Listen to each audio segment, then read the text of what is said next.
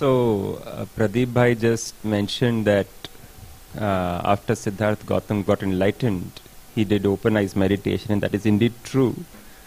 After his enlightenment, he sat under the tree with closed eyes for 7 days. And then he walked 7 steps away from the Bodhi tree in the southeast direction. And he turned around and he looked at the Bodhi tree without blinking for 7 days. So, open eyes meditation without blinking for 7 days, 7 nights.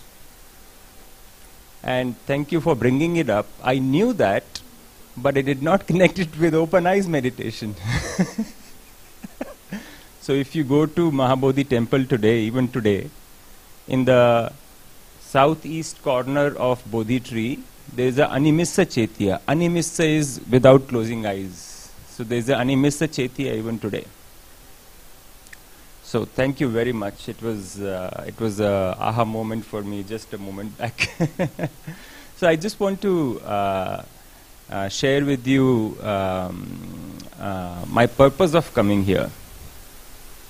All night meditation is a fairly standard practice for monks in Thailand. On every full moon day, new moon day and Ashtami, that is 4 days a month, all Thai forest monks practice full night meditation as a mandatory practice. Whether you can do it or not, one is not allowed to sleep on these 4 days a month. And then there are other days like New Year days or just any day that the teacher feels like. We only find out about a full night meditation practice at 5 p.m. That tonight might be a full night meditation, and then it is a full night. So there is no pre-preparation, there is no warning, there is nothing. And then, of course, we don't eat anything after 12. So we always have an empty stomach. So that really helps. So it was a very welcome opportunity for me to practice full night meditation, because I've been away from Thailand because of COVID. But more interesting for me was to see with my own eyes that lay people who have a complete life with children, responsibilities, job, whatnot, doing all that all day, and then coming in the night and doing full night meditation and going back the next day and doing everything again. That is a 8th wonder of the world for me.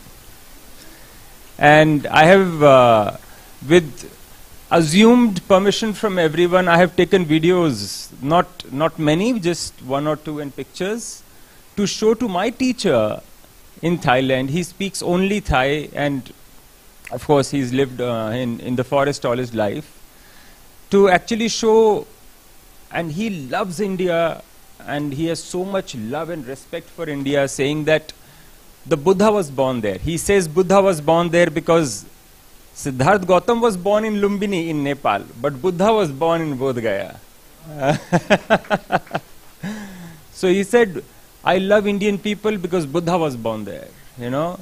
So he has so much love and respect for India and Indians that when I show him these pictures, I think he'll just get up from his seat and start walking, and he will say, I want to go and meet all of these people who meditate all night and who are not monks. These are people who have children, who have husbands and wives and father-in-laws and mother-in-laws and mothers and fathers and responsibilities of earning and everything, and they still are doing it.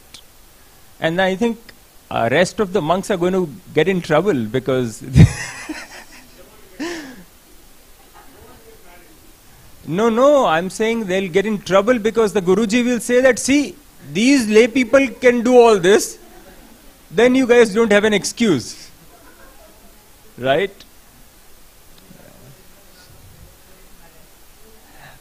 I think that invitation will happen right away.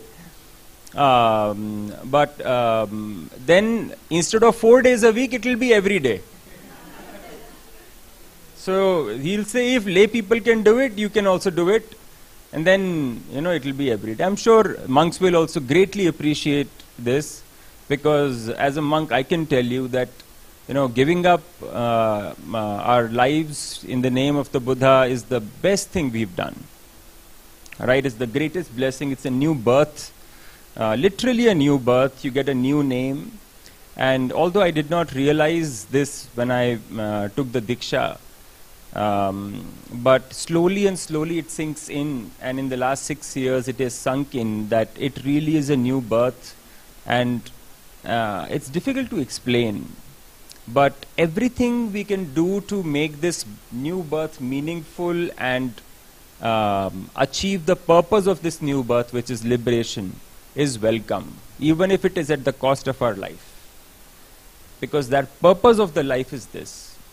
So this art of staying awake, although I have not mastered it yet, and it's a transition. It's a transition. It will not happen overnight. Literally not happen overnight. It's an expression, but here this expression is so true. So I think this art of staying awake at night is going to be valuable for me as a monk, but I wish I had gotten this art 20 years back when I was a college student, right? And we were all being awake in the wrong way, drinking coffee and tea, and some people using some substances or whatever. But if we knew this wholesome art of being awake, we would have been better students. I would have been a better engineer. I would have been a better boss, not be irritated in the end of a whole night of working. And definitely I'll be a better monk, with a good understanding of this art. I'm very hopeful that if I can do it, anyone can do it. And eventually we will all be able to master this art as long as we are committed to it. And I think every person in this room is committed. Everyone is sitting and talking about this is proof enough, right? So my purpose of coming here is truly, truly fulfilled by seeing everyone here and practicing. Especially Naresh and his wife, they did not even succumb to the excuse of, we have small children. It was very easy for them to say, we've got small children at home, we cannot come. No, they got the children here. That's, if I was not a monk, I would salute you, That is just absolutely amazing, right? So, with my heart, I share the blessings that may every person in this room realize and be an Arahant, a Buddha in this very lifetime. And with the beautiful art that you have learned, I was telling everyone that if the lifetime was going to be 80 years, you will live 160 years worth of life in just 80 years, right? In a calendar sense, but in a true sense, probably 200 years worth of life. Because if you don't sleep in the night, that 1 hour needed to go into sleep, and then 1 hour needed to come out of sleep, and then all this laziness and the drowsiness, all that won't be there. The quality of life will be so much more productive and more sharp, right? We've all seen Prabodhji being absolutely bright and charming, of course, right? Who agrees that he's super charming? Yes? So charming and active and bright and creative to the highest level all the time. So you can imagine how you'll feel if you are all that all the time like him, right?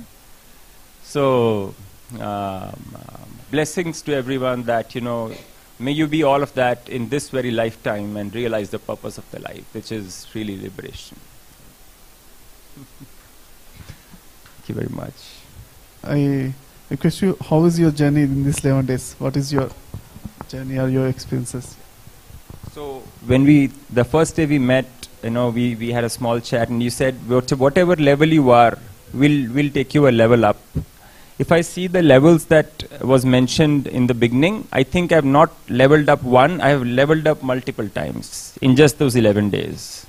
So I'm very, very happy about that. You know, there's nothing more joyful and a source of happiness for me to level up in just 11 days, right?